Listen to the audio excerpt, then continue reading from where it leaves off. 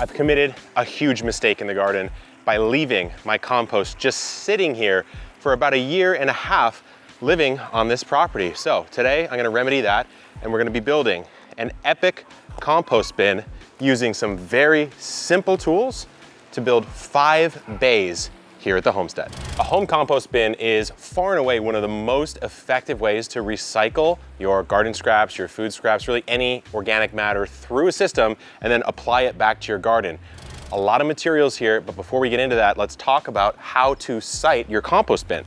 So I'm not gonna be putting it right in the middle of the garden, of course, but I do want it to be close to the garden. So I've got a spot that I've picked right over here by the chicken coop, and we've cleared this spot out. And I need a little help to explain this, so I'm gonna summon the garden hermit.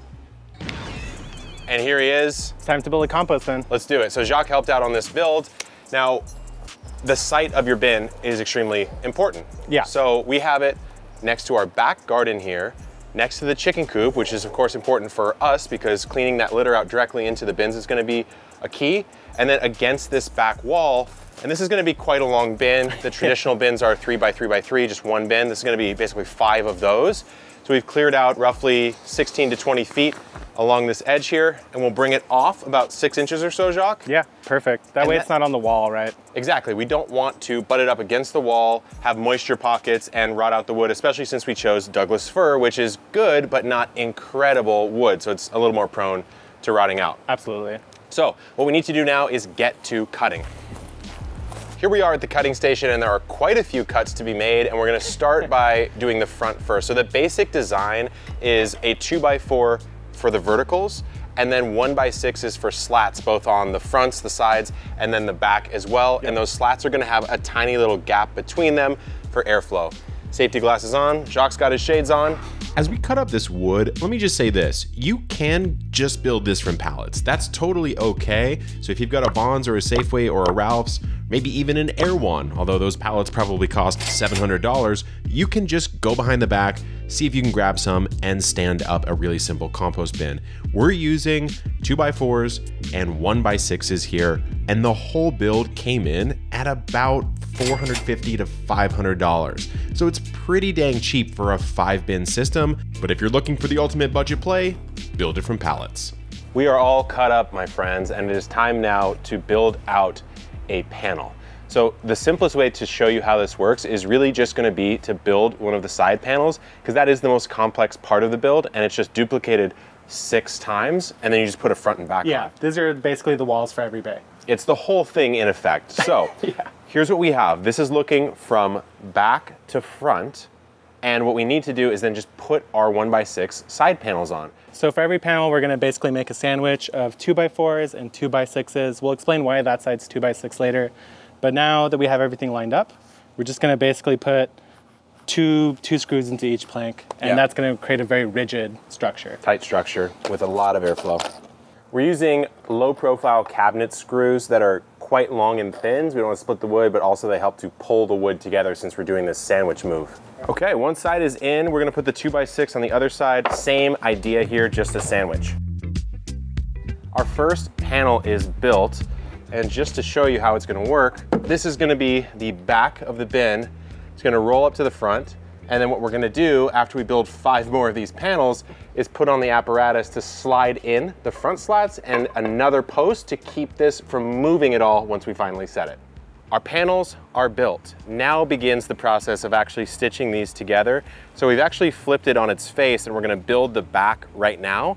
It's a pretty simple process. We're just taking the 1x6s and laying them across. And when we run out of space, we're just gonna cut a piece and add that to it. The only thing we're doing here that's a little unique is just putting a 2x4 on the bottom because it's a bit more sturdy piece of wood. It's gonna be in contact with the soil, so maybe it'll prevent it from rotting out a little bit longer. The moment has come. This is the back. So we have to move the whole thing out and then do the epic rotation and see if we've actually created a compost bin that makes any sense at all. You ready, guys? By the way, we have a new entrant on the channel, Paul.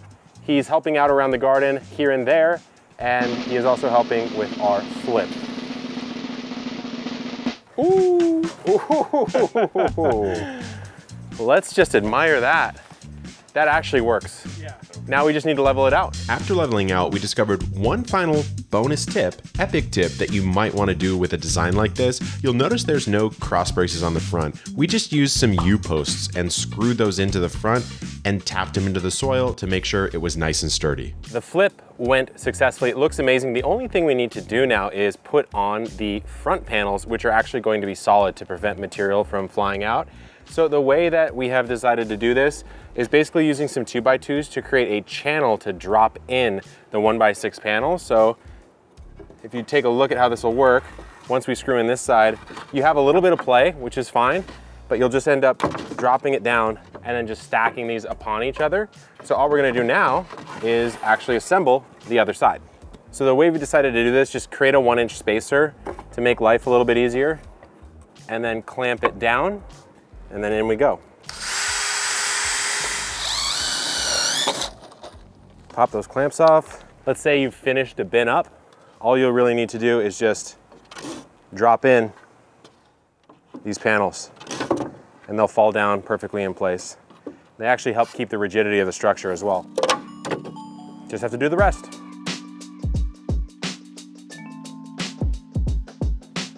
And there you have it, a 5-bin compost system.